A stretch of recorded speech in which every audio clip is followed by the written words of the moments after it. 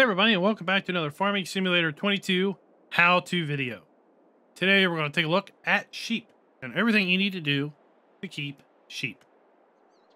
So in front of me we have pretty much everything we need to feed and take care of our sheep. And that we have some hay bales. I've got a water trailer full of water and then a trailer full of hay. That is pretty much all you're going to need to keep sheep. Sheep are fairly simple. I would say they are maybe one tick up on the difficulty scale from chickens. So let's go ahead and take a look at the sheep placeables that are available for us in the build mode. So if we go to animals, sheep, we have 3 different placeables. We have the outside pasture right here. It will hold 15 sheep. It will take hay and water. Then we have the sheep barn. It will take 25 sheep, and it will hold hay and hay alone. That is because the sheep barn itself is going to provide the water via indoor plumbing. Then we have the large sheep barn that's going to hold 65 sheep, and it is also going to only take hay. So the large sheep barn is fairly expensive at $97,000. The small sheep barn is $51,000. And then a sheep outside pasture is $26,000. So I'm going to go ahead and place 6 of these down, and I'll be right back with you. So now that we have our sheep down, let's go ahead and take a look at the various buildings. So the small sheep barn, we have the food trough, the animal trigger, and then around the side we have our wool trigger. And then inside here we've got some interesting doohickeys.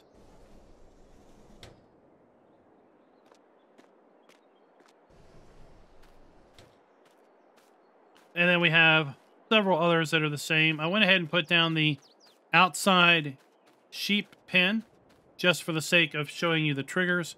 We have our animal buy point there, our water trough, our food trough, and then our sheep spawn point. We can locate the food trough because it is 3 segments. The water trough is only 2 segments. And then we have the large sheep building. So we have our buy point there. We have our food trough area, and then our wool spawn point. So the reason I'm not putting sheep in the large building or the small building is twofold. First, I'm not putting sheep in the small area because it only holds 15. I plan on buying 10 of each sheep just as a baseline. And when it comes to reproduction, this pen, since it only holds 15, won't even be able to hold all of the sheep that we're going to get off of our first reproductive cycle because of the fact that it will get full.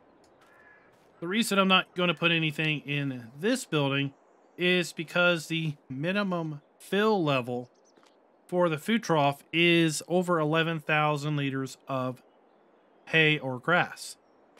Regardless of how many sheep you put in here, it's going to want to fill this to over 11,000 liters, which is great if you're doing a long play, because if you only have a few sheep in here, you're not going to have to fill that trough for a very, very long time. But for demonstration purposes, yeah, we don't need to do that. So let's go ahead and see what kind of sheep we can buy. So in the game, we have 4 different breeds of sheep. And in my testing earlier, I have found that the top 3 breeds reproduce at the same rate, they consume food at the same rate, and they produce wool at the same rate.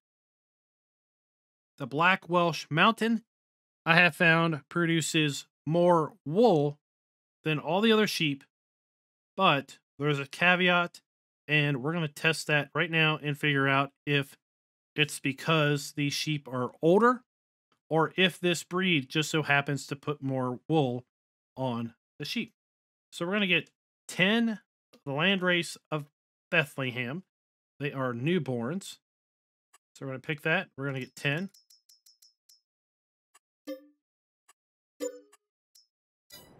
And then we're going to go over here. And we're going to get 10 of the 8-month-old variant.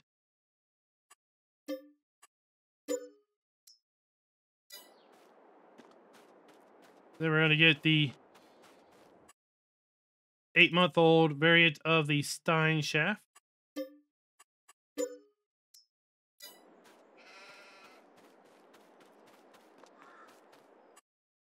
We're going to get 10 of the Swiss Black Mountain.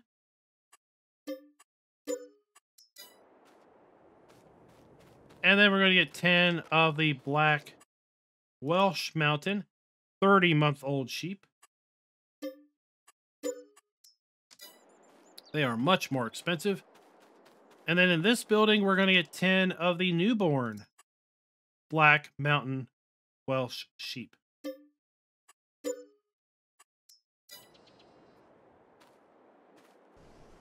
Let's shut these doors. We don't want you guys getting out.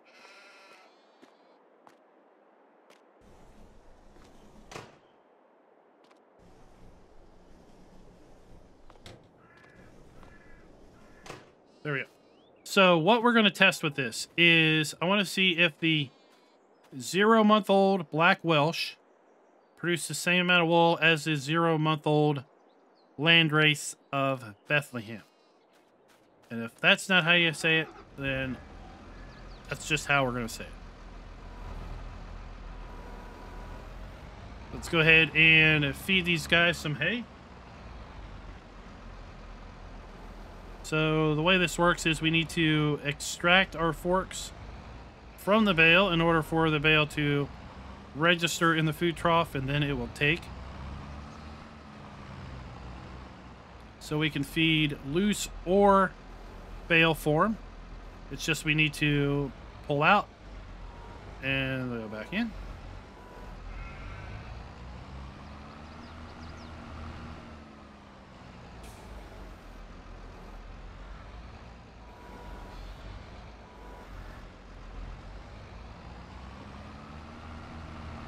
And this is going to finish off our bale. Now let's go get our trailer.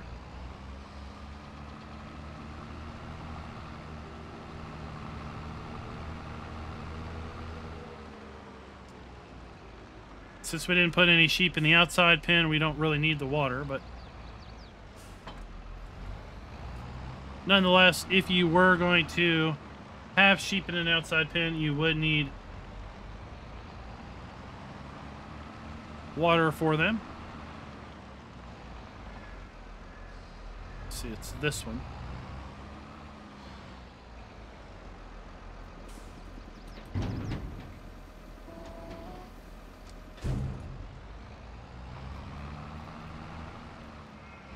So do note, we probably need a little bit smaller of a trailer if you're going to feed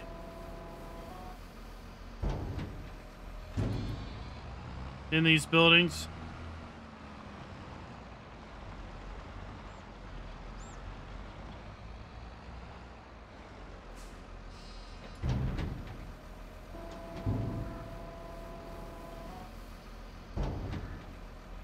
And just like with our chicken video, it seems like the food trough is going to hold them for 8 or 9 months. That seems to be the amount. So let's go ahead and take a look at our animals screen.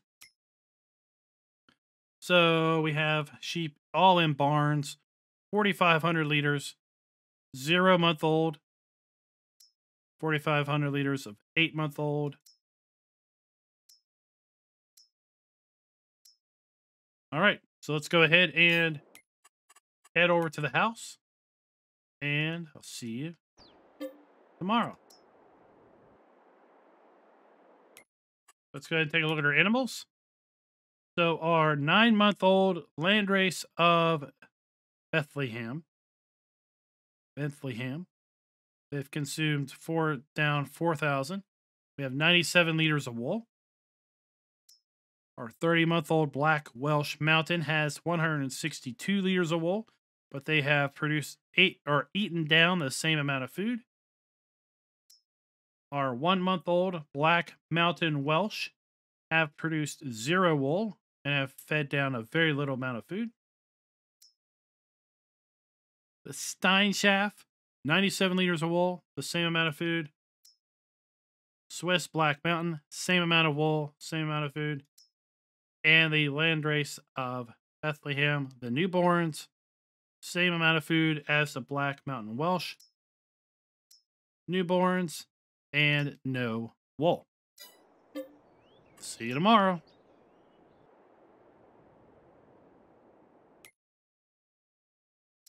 Day 3, or month 3, 225 liters of wool. The Black Mountain Welsh, 362 liters of wool, but they're 32 months old. The 2-month-olds, now they have started to produce wool, 27 liters. So let's see what these guys. 27 liters for 2-month-old sheep. Interesting. So far, it's looking like the only reason these older Black Mountain Welsh sheep are out producing the other sheep is because they are older. And every other sheep is at 225. Let's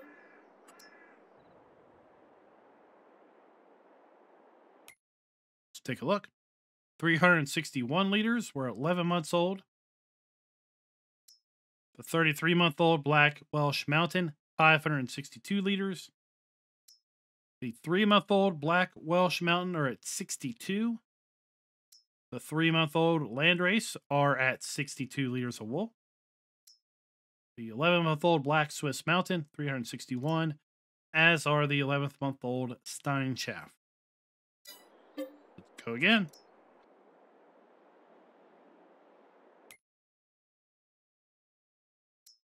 $505 liters of wool. The older Black Welsh Mountain, 762. The 4-month-old Black Welsh Mountain, 122, as is the 4-month-old Landrace of Bethlehem, 122. Black Swiss Mountain, 505, 505. Now, these guys are going to reproduce tomorrow. We should get 10 sheep each. These guys will not reproduce until they are at least at age 8 or 8 months. Then they will start the reproduction cycle. So at 16 months, we will have lambs from these guys and the newborn Black Mountain Welsh.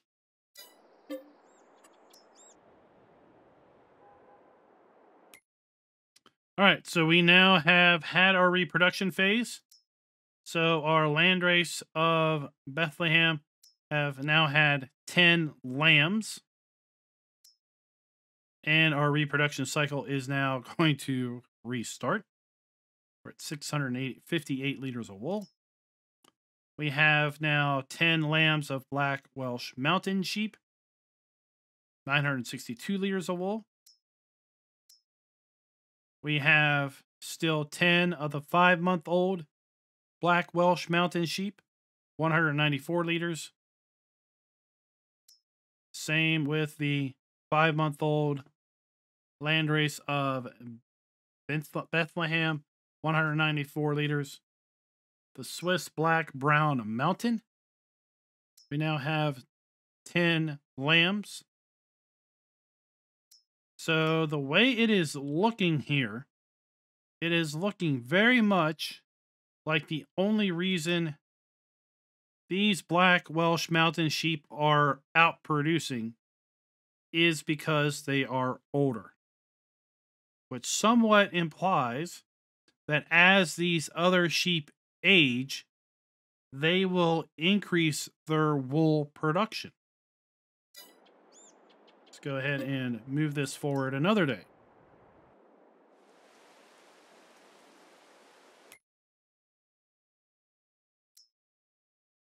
So we have now moved it forward 6 months, 6 game days. We probably are going to need to put some food in the trough here in a day, maybe 2 days. We'll have it zeroed out. So that'll be 7, that'll be 8 months thereabout. Our younglings at 6-month-old, clearly they are eating at a much lower rate. But as they grow, they're going to be consuming more food. 283 liters. Our other 6-month-old sheep, 283 liters. So yes, I am 100% going to call it. All the sheep, if they are the same age, are going to produce the same amount of wool. They're going to reproduce at the exact same rate. And they're consuming food at the exact same rate. So other than visual appearance, there is no other difference between them as far as profitability, except of the significantly older Black Welsh mountain sheep that you can buy at the start that are also significantly more expensive. Now, what can we do with our wool? Well, we can sell it, of course. And there's a couple places to do that. But first, I want to show you what the wool pallets look like. So they spawn up to 4 different bales. Really like the details on that. We can see where they have stapled the sack together with the wool in it. So here you go. A full pallet is 1,000 liters of wool. It is too heavy to pick up. It's 490 kilograms. Now, if we look at the prices screen, you're going to see that we can take wool either to Johnson's Farmers Market. I am here on Elm Creek, or the spinnery. Right now, they are about the same price. I have seen it fluctuate so much that Johnson's Farmers Market is twice as profitable as the spinnery. Now, of course, the spinnery is a sell point, or if you buy the spinnery, then you can produce fabric with the wool you take there. Now, if you produce fabric, you can sell the fabric at the grocery mart here on Elm Creek, or if you buy and put down the tailor, you can then take the fabric to the tailor, make clothing, and then the clothing you can sell at the grocery mart for 28,000 liters or dollars per 1,000 liters. Now, you notice I said you had to place the tailor. That is because the tailor isn't on the map. It's not buyable unless you put it down in the build mode, production, factories. The tailor is right here. It's going to take fabric and make clothing. Costs $100,000. But once you do it, then you can start rolling in the dough with respect to the clothes. So guys, I hope that cleared up a little bit, maybe confusion you might have with respect to the various sheep breeds. Maybe you've never kept sheep before for any one reason, and now you know how you can feed them, what you can feed them, where you place them, and basically just where things go. If you've got any other questions, please go ahead and put them down in the comments. If you liked the video, go ahead and slap that like button. Slap the subscribe button too if you're not a subscriber, because we are going to be continuing to put out how-to videos for Farming Simulator 22 for the near future. And then once we pretty much settle down with the how-to videos, we're going to start getting into live streams and pre-recorded videos. And we're always going to have those map videos pop up. So until next time, happy farming.